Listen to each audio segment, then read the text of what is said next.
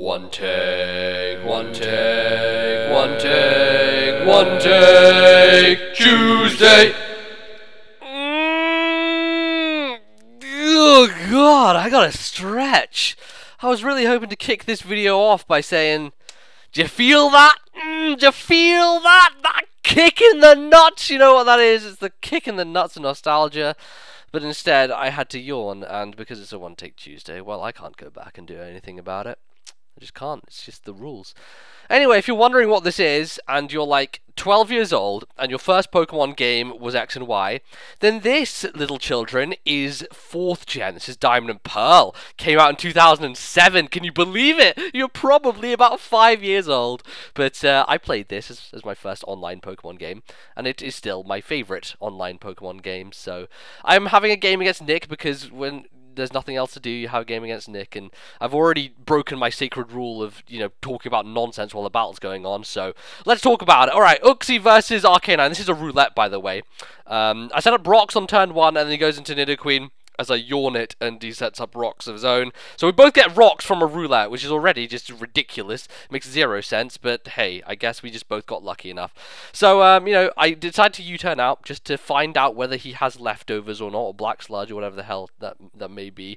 Turns out he doesn't look like he's gaining anything back, but I have Mantler. Ladies and gentlemen, let me tell you one thing for sure. Mantler, actually, he does have leftovers. Wow. Okay, well, I'm an idiot. Now I just paid attention. I guess Mantler was faster, but I go to Mantler, who, if you don't know, is a legend of my 4th generation teams, and he never dies, and he's also just, he has this strange habit of showing up in every roulette I ever have. I don't know what it is. He just appears, and such is his way. So I decide I am going to switch out on Chansey, because really I can't touch it. I have Shadow Ball and Thunderbolt and Thunder Wave. Thunder Wave is pointless because it's a Chansey, it can switch out and heal itself. And Shadow Ball, it's immune to. Thunderbolt's not going to do anything. I've already set up my Reflect, so my best switching is my Garchomp, which I thought before this battle was a Specs Machamp, which is why I gave it Specs. I get into the battle and I realized it's actually a sub-Focus Punch set.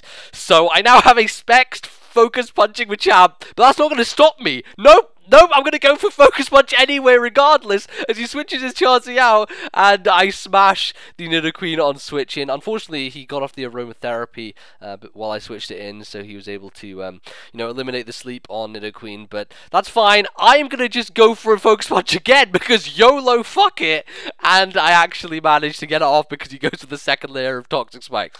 Fantastic. I was super pleased with that. I think this guy's actually Guts as well, because I was running sub-Focus Punch, so no need for no guard when there's no dynamic punch around, so probably was running Guts, which is why it actually did a stinging amount to the Nidoqueen. So at this point I don't want to stay in because he's definitely going to attack me now. Either that or he's going to pull a double switch, thinking that I'm going to go into something as well. So I'm taking a look at my team, and I like this now because I can record 4th gen on my capture unit, which is why, like, it's all in real time. It's like back in the days when I had the camera, but now I can actually capture it without having to worry about where the camera is and joggling it around. So he ends up going for a Fire Blast as I switch into the Uxie, which can take those for days easily. It's so bulky, man. Uxie, remember back in the day when Uxie could just come in and take hits? It could just take all the hits. Now it just can't. It's not cut out for the current 6th gen meta, which sucks. But I go for the Yawn as he switches to Chansey, which was pretty obvious. But, you know, I might as well try it out and see what I get out of it. And if he wants to stay in, hey, that gives me an opportunity once I U-turn into something to maybe set up. So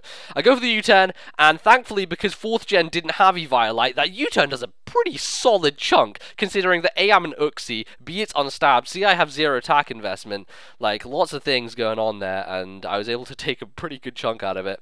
Especially when I can go into Machamp for free after he stays in an S-tosses, and now he's going to be asleep, meaning that once again, ladies and gentlemen, for the 3rd time in a row, I'm going to be 100% guaranteed to get off an unprotected Focus Punch. I'm so happy, apart from the fact that I'm an idiot and I thought that he was going to switch into Nidoqueen, so instead of doing that, I locked myself in on the payback and died to poison. So, well done, Zed. Round of applause for being an idiot and not taking the advice. Look, if you have the chance to do an unprotected Focus Punch, you damn well do it. You do it, alright? It's the rules. Just don't fuck around. I'm not going to fuck around anymore. I'm bringing Goku in. He's going to go for the close combat and finish Chansey off, and Nick's terribly spelt chlamydia will go down. I'm not going to be infected by that shit no more. Nope, not having it. It's not going to be on the agenda. So, Chansey out the way is great news. It just means that I'm going to have a lot less trouble. And goes into his Arcanine again, which, taking heavy Stealth Rock damage, I want to force this thing to switch as much as possible, because Stealth Rock is going to take it down eventually. So I'm going to switch into my own Intimidator, Mantler himself, who will get rid of, the bonuses he has. And then Nick goes for Willow, forgetting that he'd set up freaking Toxic Spikes, so whatever I switched in would be poisoned before I was be able to be burned anyway, so he made a stupid move there. But now he's going to try a Flamethrower, see how much it does. But ladies and gentlemen, it's Mantler! I mean, come on! So powerful, so sturdy of body, he can take the Flamethrower with utter ease, paralyze, and completely nullify the effectiveness of the Arcanine in the process, and still be at a chunky 171. You know, I'm being taken out by poison, of course, but if I switch out, let's reset the counter, and I go into my Feraligatr Fusion Suit. Ah, yes, Metroid Fusion, such a fantastic game, one of my favorites, probably my favorite of all time. And I am really in a position here where I can set up a Sword Stance, and hopefully he'll get paralyzed, and then I'll be able to, be in a place where I can Aqua Jet and do all that stuff. He actually has hidden power, and I was really scared that was going to be grass and that my Feraligatr would die, but thankfully it's a neutral hidden power, does nothing, and it also manages to bring me into Torrent range, which allows me to go for the Torrent boosted +2 Aqua Jet, finishing that Arcanine off from full health, and I'm pretty sure that Arcanine was like a bulky set as well, so that is a pretty impressive feat. Unfortunately, I have Life Orb and the poison is racked up, so I'm going to lose Feraligatr, but I get to take out Arcanine in the process. So, not all is lost, not all is lost. Unfortunately, I had 2 Focus Sashes on this team. One of them was the Infernape, which is a Stealth Rock lead, but I didn't get it as my lead in the Roulette. So, the other one is my TTFAF, which is my Gengar that I got from Maryland. Now, if you are a long-term watcher and you know my videos, you'll know that this Gengar has hidden power water, and that, my friends, is going to come in very handy because he brings in Nidoqueen, and I laugh my fucking head off as I tell Nick that in fact this Gengar is carrying hidden power water, which is just amazing. There are situations in battles where things go your way, and this, my friends, is just one of those. Oh, glorious. The power, give the power to HP water, my friends. Fear not, it shall do you well. It shall indeed. So, in comes this Drapion. Now, a bit of history here. Nick and I, the first ever Roulette battle we had was him using a Drapion, and I remember it for some reason. It did something in that game, but in this match, it unfortunately is not going to do a single thing apart from kill my Gengar, because the Gengar is also carrying Destiny Bond, which allows me to finish off the Drapion, and Nick cries. Oh, cries a long river down the stream. So, fantastic. I was super pleased with that. Now I've got Mantler. It's coming down to like 3 vs 2 or something. We're getting close here. Intimidate on the Heracross, which is fantastic. And I think I'm going to set up a Reflect here because, maybe he'll overpredict, go for a Mega Horn. Maybe he'll miss that. I don't know what he's going to do. He does. And well done, Zed, for being able to dodge the... Yeah, it's Mantler. Actually, you know what? Don't thank me. Thank Mantler for being a genius and being able to set up the Reflect in the meantime. And that's what he does. So now I'm going to go for a T-Bolt. Trying to get some damage off. His last is a Jirachi, so he has Hera and Jirachi left, which both are actually susceptible to my Infernape, so depending on how things go, I may well be able to pull this out of the bag. I just need to be careful about it. I'm thinking here, because maybe if I pull the switch into... I have something that can put it to sleep, right? I can't remember what it is. But I have something on this team that can put Jirachi to sleep. That's what I want to do. It's my intention. So, leave Mantler in for Death Fodder. Oh, Uxie, that's it. I can yawn it.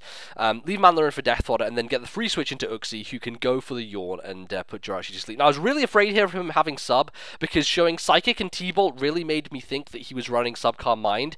But maybe he was running like Super Archie and was doing like a Wish variety with 3 moves, maybe like Grass Knot, perhaps. But it turns out that I am able to force him to stay in and go to sleep. And that's fantastic because my last is Infernape. So if I go for U-turn here, get the switch in on Infernape and go for the flamethrower, as long as he stays asleep for enough turns, I should be able to take out the Jirachi. And then he was talking about his Heracross being like a bulky set, so he's not going to be outspeeding me because he won't have Scarf, and I'll be able to just one-hit KO that with flamethrower as well, because I'll be at the point where Blaze will be in range. So I go for the flamethrower on Jirachi, take it down a really good amount, and I'm hoping please don't wake up, and it stays asleep. So looks like I've got this in the bag. Goku going ham. He's going to be able to finish off Rachi on this turn, and then the Heracross will come in, and I should be able to take that out as well.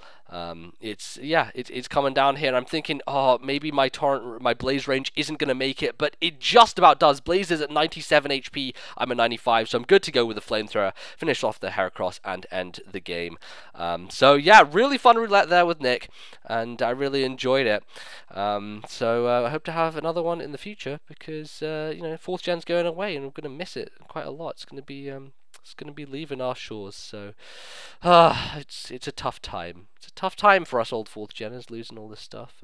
Apart from the fact that Nick is a fucking liar and a dickbag, and he was scarfed. So thank you, Nick, for being a scallywag. Thankfully, I lived the Mega Horn. My last was Uxie, so the chances of me being able to stand up Uxie versus Heracross was pretty low.